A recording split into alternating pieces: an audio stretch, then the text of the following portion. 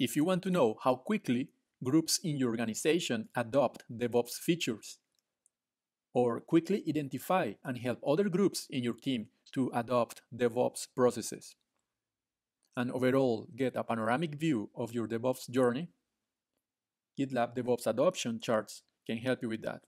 My name is William, and I am a technical marketing manager here at GitLab.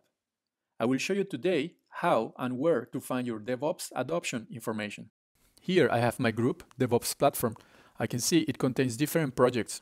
Within this group, DevOps Platform, going to Analytics and clicking on DevOps Adoption will take me to this page where I can see the feature adoption throughout time.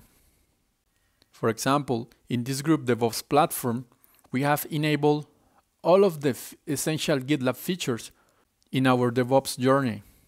They are broken down in Dev, Sec, and Ops. And as we can see here in the adoption over time, from October to November, we increased the adoption by enabling Dust. I can quickly get information of the progress of my DevOps journey using GitLab.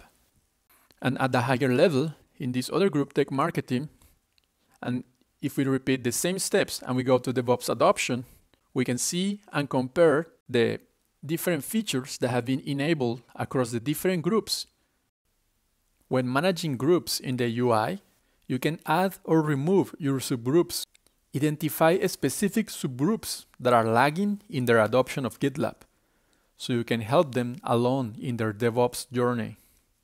Having this panoramic view where we can compare different subgroups and their adoption of the different DevOps processes can quickly give us information and probably learn from other subgroups.